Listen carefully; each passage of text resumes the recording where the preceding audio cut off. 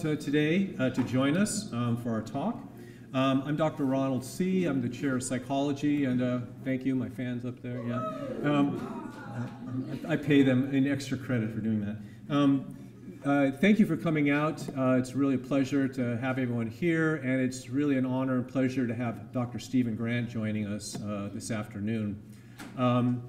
Dr. Grant received his bachelor's degree at McDaniel College in Maryland, and then went on to do his PhD at the University of Georgia. Go Bulldogs, huh? Yeah, and got his PhD there in biopsychology, which is a name back in our day they used to call behavioral neuroscience. That's the new name, but the same thing, biopsychology. He went on and did his postdoctoral fellowship at the psychiatry department at Yale School of Medicine in Connecticut, where he focused on neurophysiological and behavioral studies of the brain noradrenergic system.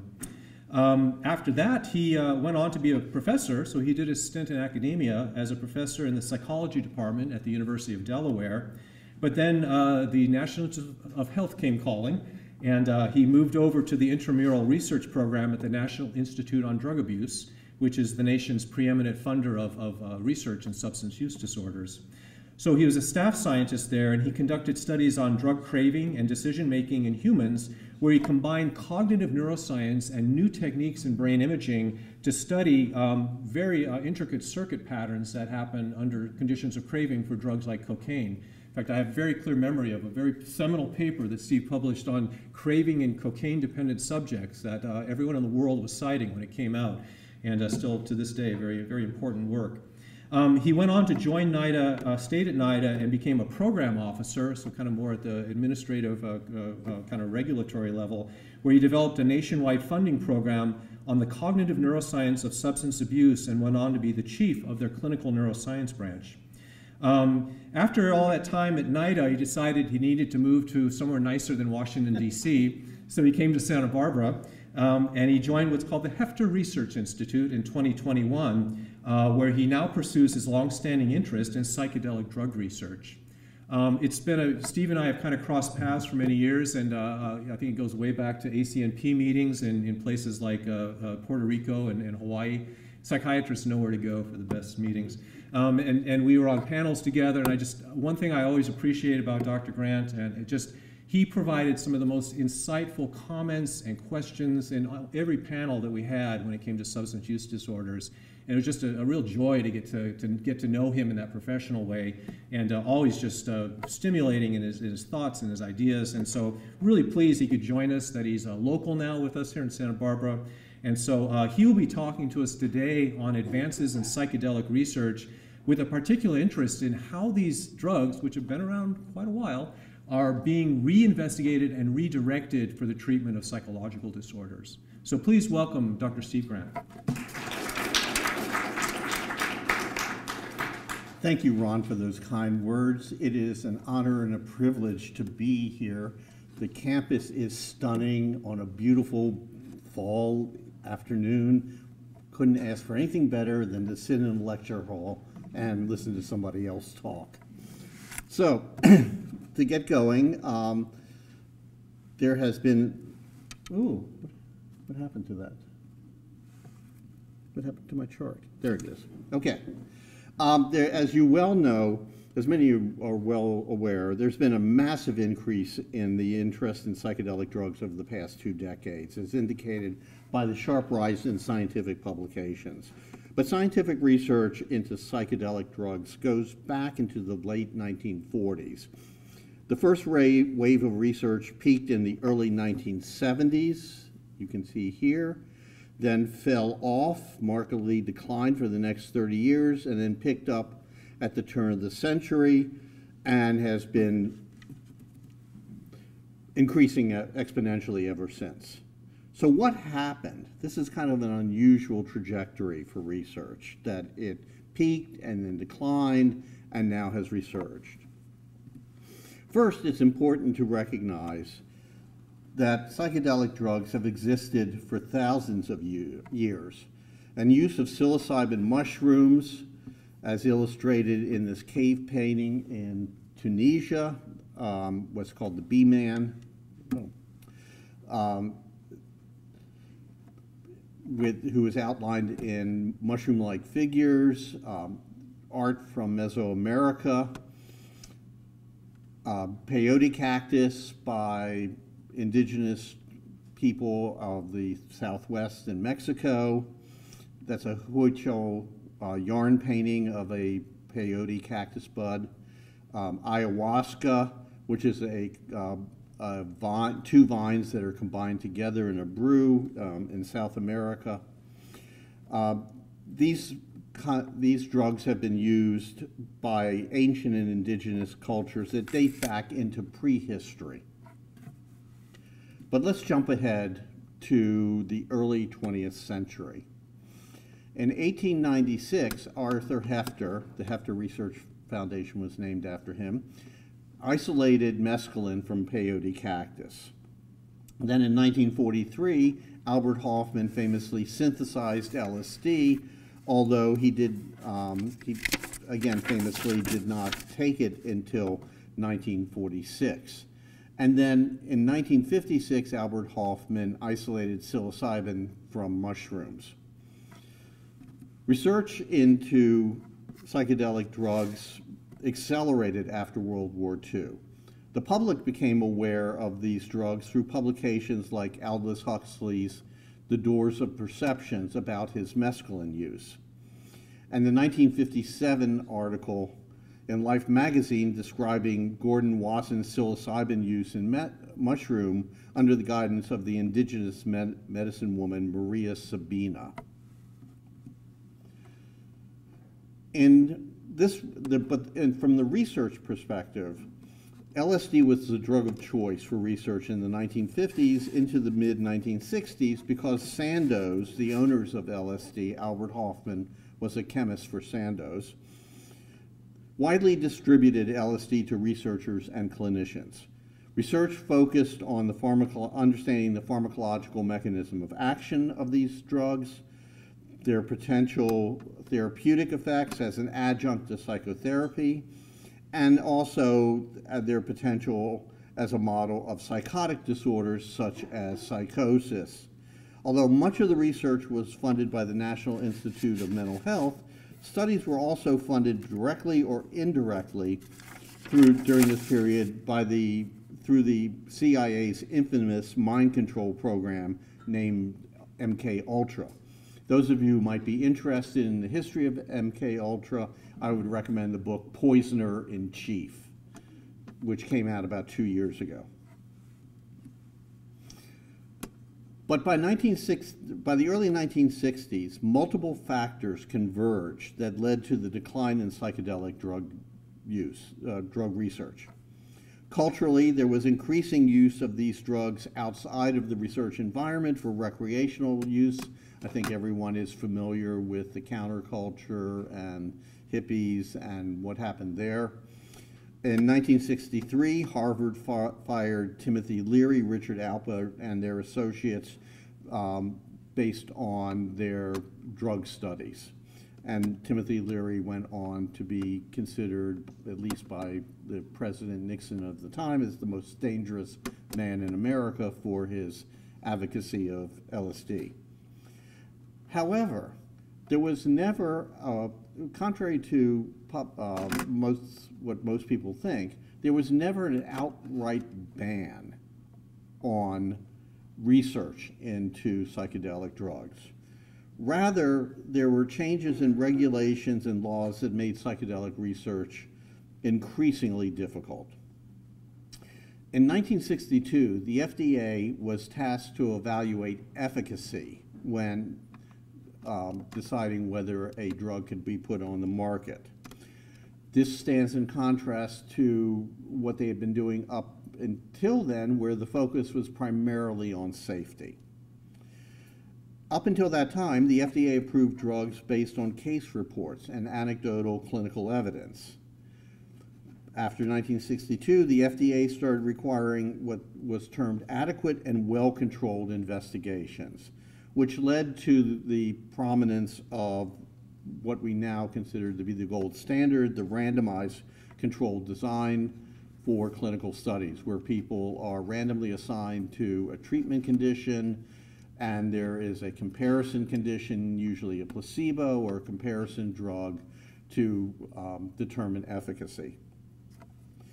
As we will see, randomized controlled trials, however, pose difficulties for psychedelic research. It's really trying to fit a round peg into a square hole.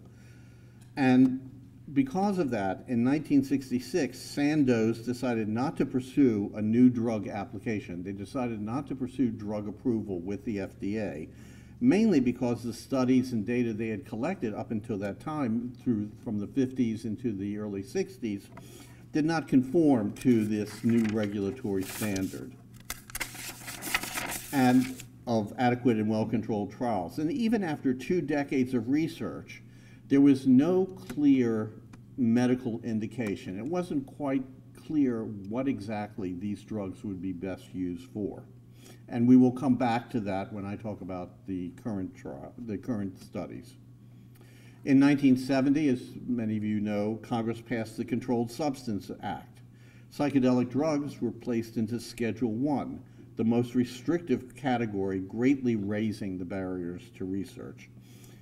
Then in 1974, NIMH put out a notice that they would no longer fund psychedelic drug research, partly in reaction to public disclosure of the abuses within the CIA MK-Ultra program, but also, again, because of lack of progress after decades of substantial research. While some human studies continued into the late 1970s, clinical research largely ceased. However, basic research focusing on the pharmacological mechanism of action of these drugs continued to a limited degree. Skip ahead to about a decade and a half later, two private nonprofit organizations were founded to fund psychedelic research. In 1986, the Multidisciplinary Association for Psychedelic Studies, MAPS, was founded to promote research on the therapeutic uses of MDMA. And I'm not going to be talking very much about MDMA in this lecture. That's kind of a topic in and of itself. But that being said, the clinical trials for MDMA in the treatment of post-traumatic stress disorder have been very striking. And the drug development for MDMA is now getting to the point where it is anticipated that MAPS will be submitting a new drug application for approval to the FDA sometime late this year, maybe early next year. In 1993, the Heffter Research Institute was founded to promote research in the classic psychedelic drugs, and that's what I'm going to be focusing on later in the lecture. In 1990, Rick Strassman obtains a IND to do dimethyltryptamine studies, a short-acting psychedelic drug. And that kind of opened up the prospect that it was possible to conduct studies of these drugs again in humans. And then in 2000, Roland Griffith, Bill Richards, and associates started a series of psychedelic studies at the Behavioral Pharmacology Research Unit at Johns Hopkins School of Medicine. Their efforts led to several landmark studies of psilocybin, including a 2006 study in healthy participants that established safety for their procedures and protocol, a 2016 study showing efficacy for depression and anxiety in life-threatening cancer patients, and in 2020, a study on major depression. In 2018, Michael Pollan published a popular book, How to Change Your Mind, which brought this new research into public attention and really spurred the growth of interest in this field. Now, there are at least 20 academic centers focusing on psychedelic drugs, and there are multiple companies that are developing psychedelic drugs for therapeutic use. Some of these companies are Usona, which is located in San Diego, Compass, and Delix, which is located up in Davis.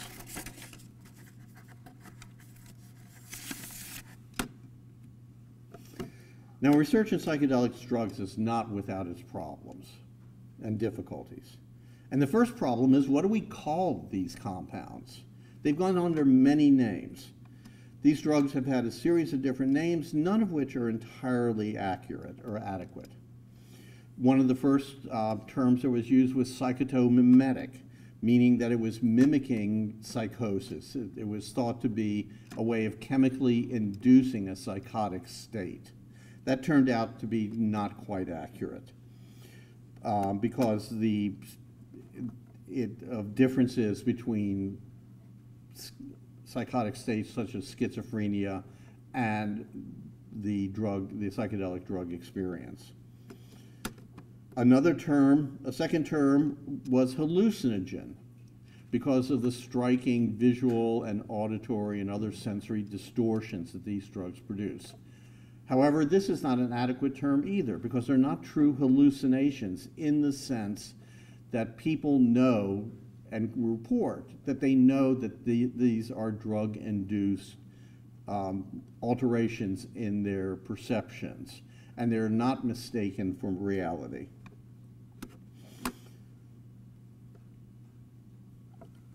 The third term, and the term that I've been using throughout, is psychedelic, which was a neologism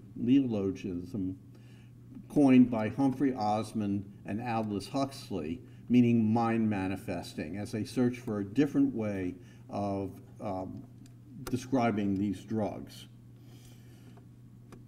And then a more recent term is entheogen, meaning God-producing or God-generating or spiritual producing, that reflects the spiritual components of this drug experience. And I'll defer talking about those aspects until the end of the lecture.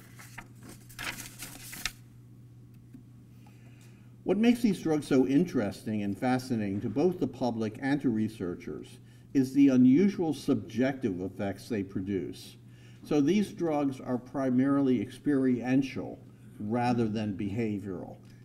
It is not often easy to discern whether somebody has taken one of these drugs or not, as opposed to a psychostimulant or an opioid or a benzodiazepine that produce sedation or excitation or other clear behavioral effects. These effects include profound visual and auditory sensory alterations, including marked synesthesia, where people see sounds and hear pictures. There is vivid imagery with either eyes open or eyes closed. Psychologically, perceptions have increased meaning or significance. There can be profound psychological insights, emotional ability, impaired control not only of movement, but cognition as well. People feel that they're not able to control their thoughts and feelings.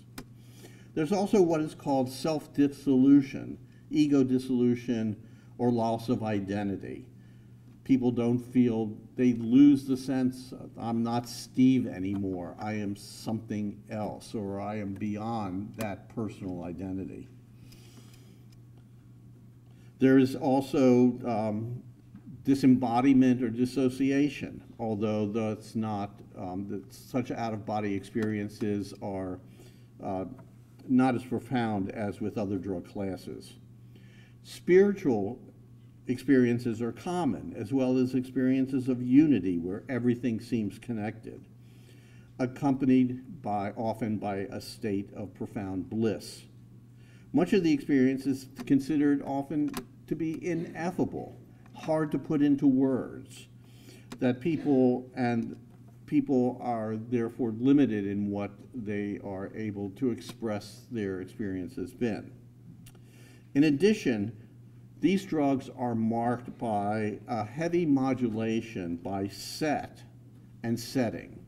Set being the expectations that the individual brings to taking a drug. Do they expect to have a good time? Do they expect to have a bad time? Do they expect to have profound insights? Are they doing this for recreation? And setting, what is present in the environment. The effects of the drug can be different depending on whether you're in a museum, whether you're in a clinical laboratory situation, whether you're out in the woods.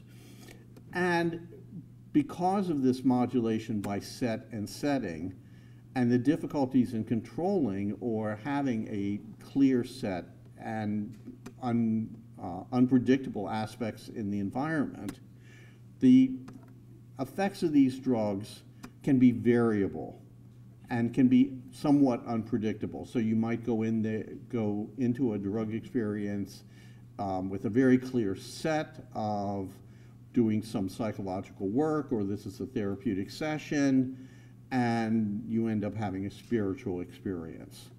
So that's what makes these drugs difficult, is the range of effects that they have and the unpredictability. So how do these drugs work? These drugs work, the decades in between the lapse in clinical research, as well as the early phase of research in the 1950s and 60s, led us to have a very clear understanding of the target of action of these drugs. All of these drugs are chemically similar to the neurotransmitter serotonin, which you see up here at the top.